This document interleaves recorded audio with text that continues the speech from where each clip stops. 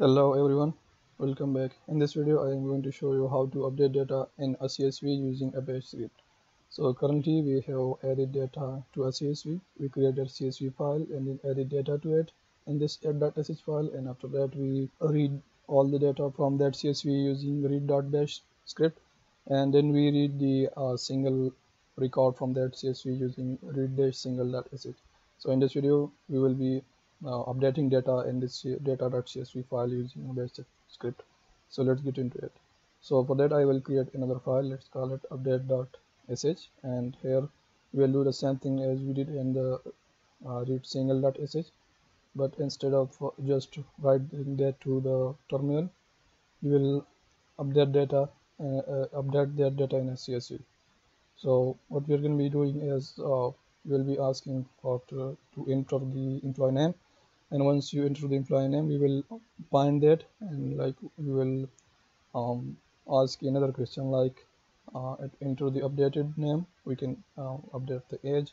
Let's update the age. So we can do something like enter the, we can say like, let's say I want to update the age in that CSV.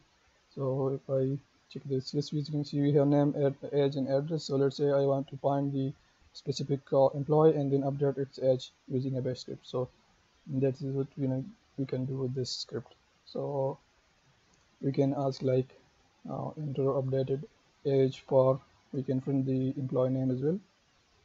So this is going to be, instead of address, this is going to be name. So input name, and then we will print this to the terminal. So that is going to be like user friendly. So and then we will ask to enter the age. So that is input updated. We can call this updated underscore age, and then here as you can see we are reading through all the records in that CSV, and if the name matches instead of address, we can set this to name because we are searching using the name. So once we find that, we will be updating, instead of printing that to a terminal, we will be updating that user. And if it doesn't match, we will be storing their data as it is. And another thing is in order to update data in this CSV, first we will be storing the data in another temporary CSV file, and once all the data is written to that CSV, after that we will be writing that data to the data.csv file. So let's create a variable. Let's call it temp underscore CSV and set this to temp.csv file. We can do something like, if it doesn't exist, then create it. So if I go to air.sh, here we have the expression, if the file doesn't exist, then go ahead and create that. So the CSV underscore file is already there, so you just need to set this condition for the temporary file and touch the temporary file, and we can add the headers as well, or we can leave it as it is. Let's add it. Now we have the temporary file, so we can add the data to it. So in order to add data to that CSV, as we did before this, we can do something like, I think we need the headers, so let's leave the headers as it is, and here we will be adding these data. So first thing will be the name, then age, and then address. But as you can see here, instead of this age, we want the updated age to be stored in that temporary CSV, and after that we will be storing that in the original CSV file. And if that is not the case, then we will add an else condition, where we will be storing the data as it is. So instead of input age, we can just type age, and then instead of printing this to the terminal, we will be storing this to the temp underscore CSV variable, which has temp.csv file. And we will be appending this because we already have the headers, and append this to the .csv as well. So once that is done, it will close that read data from there, and once that is done, let's leave it as it is and test if that is going to work or not.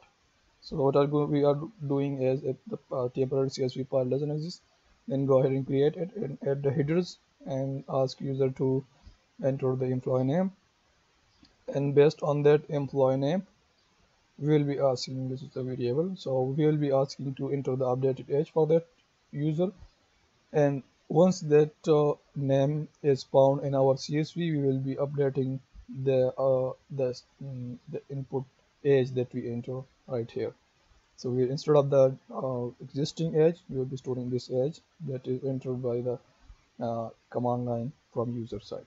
So now let's test this. We will see like the CSV temporary CSV file will be created and it will have the updated data. And after that, you will be writing that data to the original CSV and deleting the temporary file. So let's test it. Here we have the update.sh file. So dash and update.sh. Let's say we have Ali and updated age. What is the current age? It is 45. So let's set this to 50. And if I go to this file, here we added the headers 2 times. So let's remove the CSV, and here we are adding double headers. So I will remove this one, and if I execute the same script again, like if I enter RE and age is 50, and if I go back and check the temp underscore CSV file, as you can see the age is now updated to 50, and currently it was 45. So now we have the updated data, so we can write this to that data.csv file. So in order to add that data to the original file, we can do something like get the temp CSV and write this to the original CSV, that is CSV underscore file, and after that remove rm. I think that is rm. Let's test it. So rm temp CSV, and it will be gone. Yeah, so we can use rm and then the temp underscore CSV, and that is it. So we are writing the temporary CSV data to the original CSV, and we're writing the existing data. So currently, as you can see, we have age 45. So if I execute the script again, where is it? Bash update.sh. The name is Ali and the age is let's say 55.